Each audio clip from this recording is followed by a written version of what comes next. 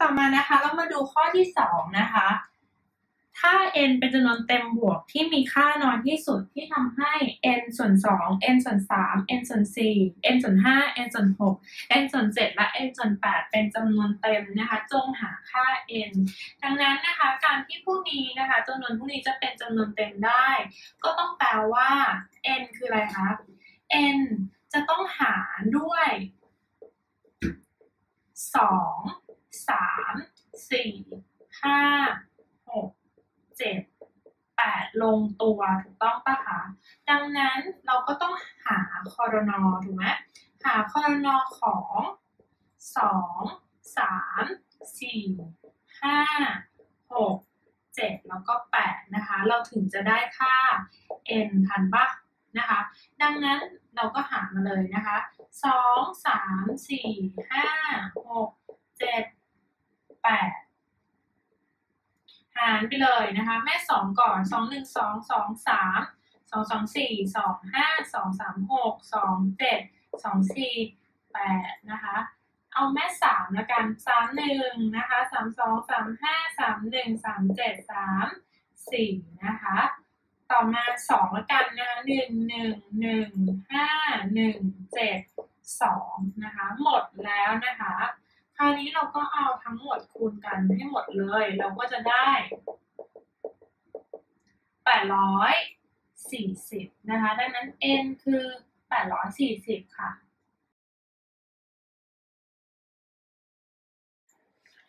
ข้อ3นะคะถ้า n เป็นจำนวนเต็มบวกที่มากที่สุดที่หาร90แล้วเหลือ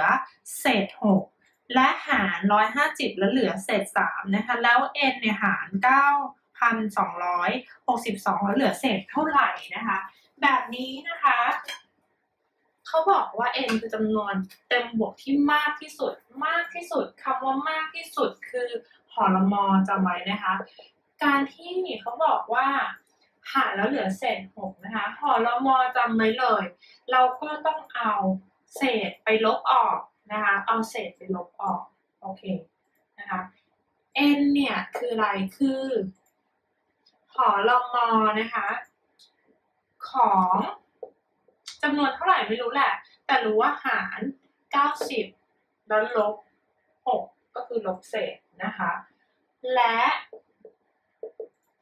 หาร150แล้วเหลือเศษ3โอเคปะโอเคเราได้แบบนี้มาเรียบร้อยแล้วดังนั้นเราจึงสรุปได้ว่าn ก็คืออะไรล่ะก็คือตัวนี้ลบกันนะคะ90ลบ6เหลือ84นะคะกับ150ลบ3เหลือ147นะคะดังนั้นหรม.ของ2ตัวนี้คือเท่าไหร่คะ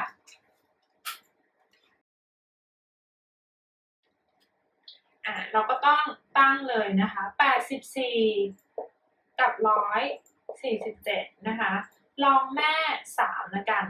3 2 6เหลือเศษ2 3 8 24 3 4 12เหลือเศษ2 3 9 27แม่อะไรได้คะแม่7 7 4 28 7 7 49เสร็จละอันนี้คือหรม.นะคะหรม.ของเราก็คือ3คูณ7นะคะก็คือ21นั่นเองถูกต้องปะดังนั้นเราได้ n มาแล้วว่าอะไรคะ21ถูกไหม n คือ21นะคะในเมื่อ n คือ21เนี่ยเขาได้ถาม n ไหมล่ะเขาไม่ได้ถามเขาถามว่าเมื่อนำ n เนี่ยไปหารกับ9,262เนี่ยแล้วเหลือเศษเท่าไหร่นะคะเราก็หารเลยหารธรรมดานะคะตั้งนะคะ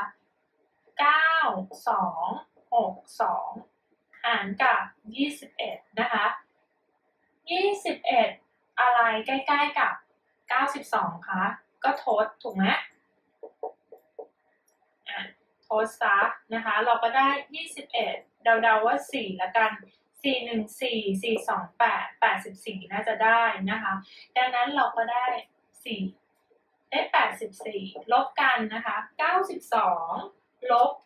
84ได้เท่าไหร่คะได้8ถูกไหมดึง6ลงมานะคะอันนี้คือต้องหารกันเป็นบ้างแล้วนะ ถูกไหมอันนี้84ก็ได้4อีกตัวนะคะได้84ปึ๊บ86ลบ84เหลือ2ดึง2ลงมาค่ะก็ได้1ถูกไหม21นะคะลบกันเหลือเศษ1นั่นเองนะคะตอบเศษเท่าไหร่คะเศษ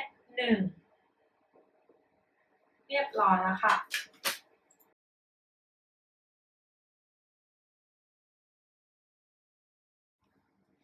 ต่อมานะคะเรามาดูข้อที่4จำนวนเต็มบวกที่หาร 14,400 ลงตัวนะคะมีกี่จำนวนนะคะงั้นนี่นะคะวิธีการคิดง่ายๆของการดูว่าหารลงตัวนะคะเราก็เอาไปตั้งหารยาวๆเลยก็ได้นะคะหรือเราจะหาเป็นผลคูณแบบนี้ก็ได้นะคะเราจะได้ว่า 14,400 เนี่ยเท่ากับตัวนี้นะคะอะไรคูณกันได้144คะ12คูณ12ถูกไหมก็คือ12ยกกำลัง2นะคะ0 2ตัวหลังก็คือ10ยกกำลัง2ยังไงล่ะถูกไหมนะคะดังนั้น12ยกกำลัง2เนี่ยเกิดจากอะไรคะ12ก็เกิดจาก6คูณอะไรคะคูณ2ทันไหมทั้งหมดยกกำลัง2แล้วคูณกับ2คูณ5ถูกไหมคะยกกำลัง2ดังนั้น6แยกได้อีกจนกว่าจะเจอจำนวนเฉพาะนะคะ2คูณ3คูณ2ทั้งหมดยกกำลัง2ทันปะคูณกับ2คูณ5ทั้งหมดยกกำลัง2ตอนนี้ฐานเป็นจำนวนเฉพาะหมดแล้วนะคะดังนั้นเราก็เทกำลังเข้าไปเลย2ยกกำลัง2นะคะ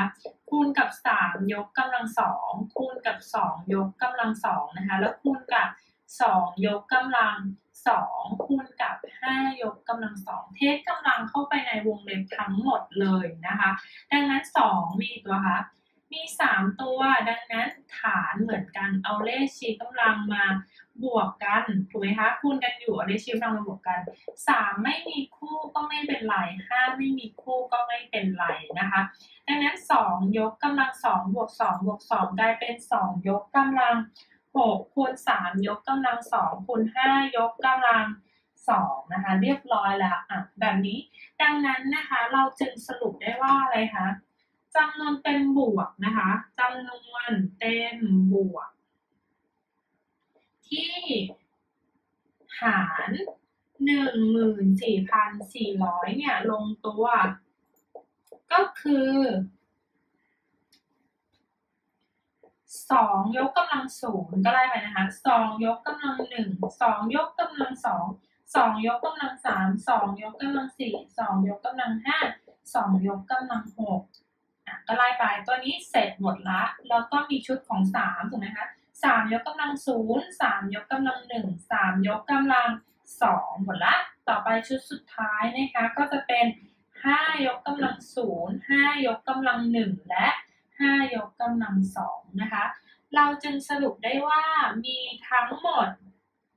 กี่จำนวนคะ1 2 3 4 5 6 7 1 2 3คูณ3 1 2 3คูณ3นะคะ3 3 9 9 7 63ดังนั้นมีทั้งหมด63จำนวนเรียบร้อยแล้วค่ะวิธีคิดการหาจำนวนเต็มบวกที่หารจำนวนหนึ่งลงตัวมีกี่จำนวนก็มีวิธีการคิดง่ายๆแบบนี้นะคะเป็นยังไงบ้างคะน้องๆถ้าไม่เข้าใจตรงไหนสามารถสอบถามกับพี่ๆได้ที่ Facebook Fanpage หรือ Official Line และสามารถติดตามคลิปวิดีโออื่นๆของเราได้ทาง YouTube Channel และอย่าลืมกด Subscribe กันด้วยนะคะ